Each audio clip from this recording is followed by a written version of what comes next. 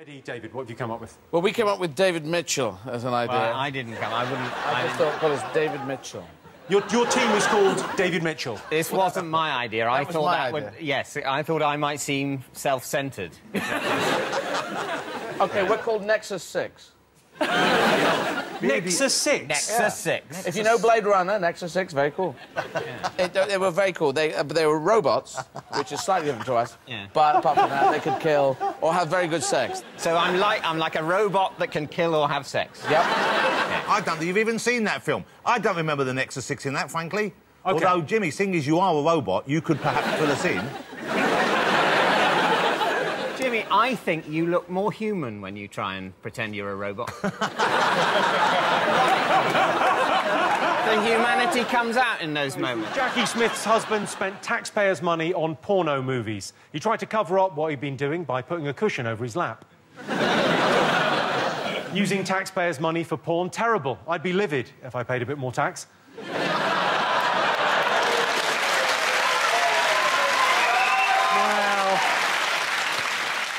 The credit crunch threw the future of the euro into doubt. In Spain, they were so racked with anxiety, many people could barely get off to sleep in the afternoon.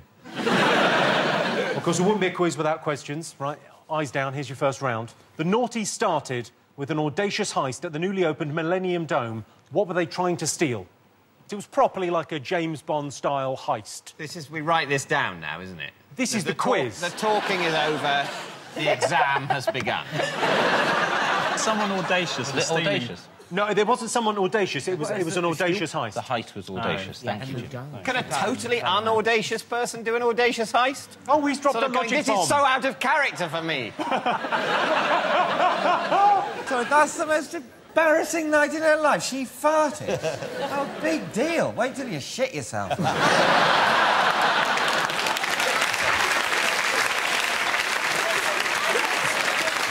Before we all join in, can I just check she's not a surprise guest about the company? Because it might be... Ladies and gentlemen, Rebecca Lewis.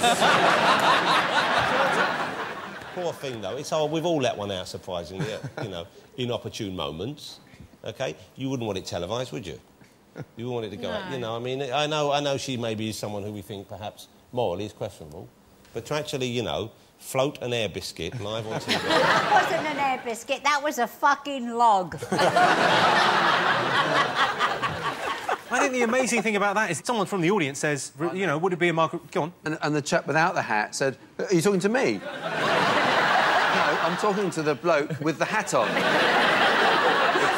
To be honest, with respect, I mean, if my naked cadaver was being cut open on live television by someone wearing a hat, the wearing a hat bit is the bit I would least object to. I wouldn't mind that at all. I would prefer just not to be there. If he'd have dressed like completely like those blokes in the painting, that would have been a fabulous programme, wouldn't it? If he was a kind of a cavalier doing a post-mortem. Just swashbuckling his way through the corpses. With a bit of a smile to camera. He could swing in on a chandelier and cut it open. Possibly a roundhead cadaver. Have a whole room populated by corpses who don't fight back, but sort of caught in tavern poses. And then in comes the autopsy guy. Chainsaw. He died of cancer. Heart disease. Mysterious. I'm out of here to the next corpse pub. OK, I asked you what was blamed on a military coup, a cheese addiction or a Cuban heels accident. Did anyone get this? What did you put, David and Richard? Kim Jong-un's disappearance. Yeah. But then he reappeared again. I mean, he didn't disappear, like, in a flash. Like... We don't know how he disappeared, because we weren't looking at him when he disappeared. He was just generally around, lots of pictures of him, inspecting troops, smiling. Then suddenly he wasn't. And then he was again. Cool. Kevin, Sarah, did you know this? Can you see these answers on the screen? Oh, sorry, am I getting in the way? No. Just because... Can you see these answers? Can you see these fucking answers? I think that's a fair point Kevin makes. That you make us write it down, and then you refuse to read it out yourself. The exam board in the country was, oh, well, thanks very much for the exam papers. We're not going to mark them, but we will listen while you read them out. So initially you write it down, and then a couple of minutes later you tell me what you've written down. But why don't we just remember it and then tell you? I don't feel I need to write this down. It's in there, man. But then it wouldn't make any sense, because you just go, yeah, no, I got that. Once I ask one of you, the other two teams to go, yeah, we got that. All right, so it's there for the evidence. That's it's evidence. One thing that really annoys me is that you can't erase it. You have to scribble over it and then rewrite over the erased thing that you can't erase. Yeah. You know what I mean? I know exactly what you mean. We've been asking for an eraser on this show since... Since the noughties. Thank you. Ladies and gentlemen, we've got a very special treat for you now. Dragon's Den was one of the biggest shows of the noughties. Please welcome its brightest star, Duncan Bannatyne. See you? You all right? You well? Yeah, good, thank you, yeah. Duncan Bannatyne there, one of the best dragon, clearly the best dragon. Absolutely, yes, thank you. Does anyone want to pitch any ideas? Anyone got any ideas for the den? You know, when you're in your car, you know, you've got your airbag, we're putting makeup inside it. So if you do have a crash, when the police come or the ambulance, you do look a bit near the mark. Do you know what I mean? Like, I'm out. An invention, you probably feel this, you're from Clydebank as well. I am, Kevin, yes. from the same area. You've got a Scottish accent. Maybe the thing that smokers can use. And they put it to their throat and it speaks. Maybe change into a voice a bit more like this. So, a linguaphone / tracheotomy. You can just put an accent in. Bonjour. That's good. Avez-vous a cigarette? That's good, from Connery to Roger Moore in one go. Amazing. David, have you got any ideas that you'd like to pitch to the dragon? We've got him here, we may as well. He doesn't like Dragon's Den. He doesn't like Dragon's Den? He said it before, yeah. No, I have said it, but I wasn't going to bring it up here.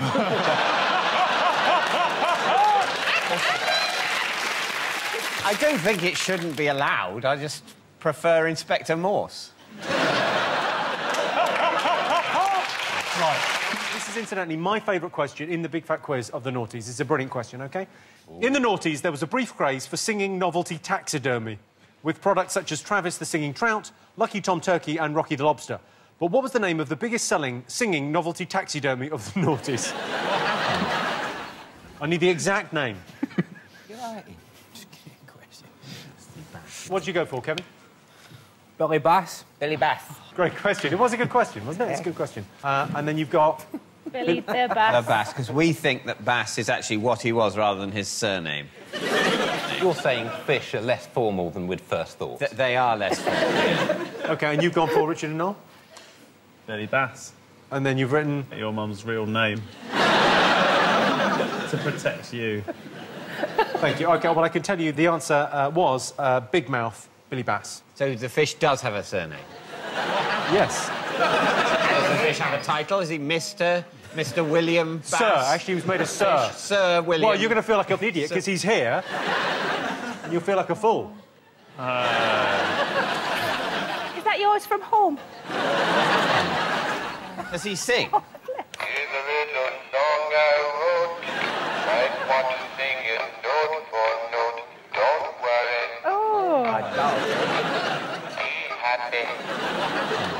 I can imagine that would be very entertaining for nearly a minute.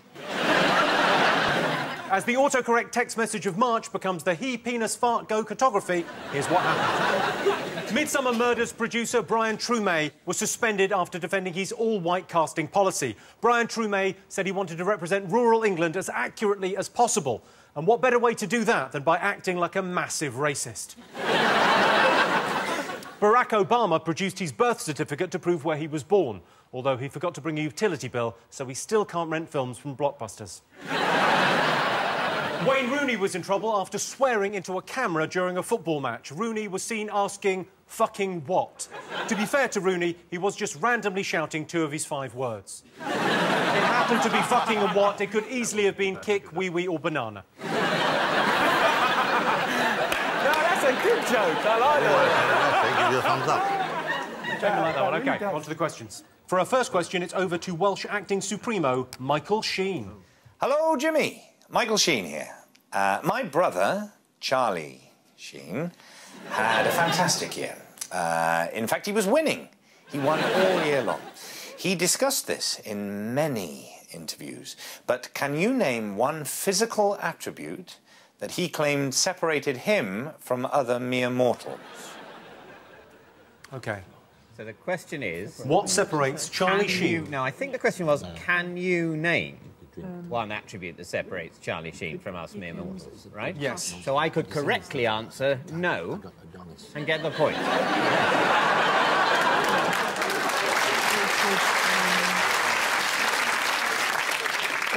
Well, you're applauding someone being very weaselly. Yes, you could, but it's not in the spirit of this game. All right. I was just about to say that. Well, we'll be fancy wrong, that. which means we'll both be wrong. Did you ever watch ER? I love ER, but because it's so fast and the energy of it is incredible. But a word of warning, never watch ER and then follow it with an episode of Casualty, because you can't cope with that amount of slowdown. It's like taking crack and then an aspirin. So disappointing. I think ER is incredibly... because it's about a hospital. It's about a place where we will, most of us, die. If we're lucky, we'll die there rather than in a fireball. I don't want to see it until that's happening to me, really. I don't want to see it for fun in a story about other people who are dying in a way that one day I might. Can I say there used to be a joke in Birmingham? There used to be a joke in Birmingham. You've done very well out of it, Frank. I know. I've reworked it in every form. And it used to be, why has the Queen got so many children? Because she's got ER on her knickers. Right? And in Birmingham, that means ER. If you're watching it in Birmingham, that's for you. I think it's interesting that in Birmingham people think that the way sex happens is you strip someone down to their knickers and then read the instructions. No, she's offering ER. Yeah, but...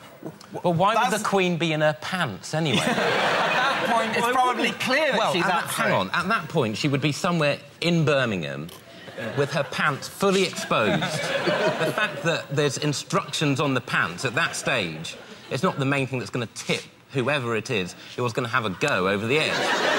Surely they would have started by saying, why is the Queen in this bar in just her pants? And someone would get, oh no, let's not do anything. Let's wait to see if there's a message. All right. It could be. She could be in a hotel in Birmingham. There could be how would they have got in? An intruder. An intruder who then will read the instructions on the pants, Frank? Actually, it's not just reading the instructions, it's reading them out loud and working out what they phonetically mean.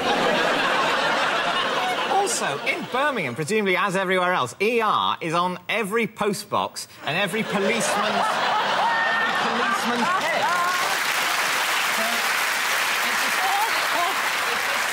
Is this a city where policemen are being repeatedly fucked in the skull by well-meaning strangers? Because in certain bars on Fridays. Surely no, it's not. Apparently, they just save it for the Queen.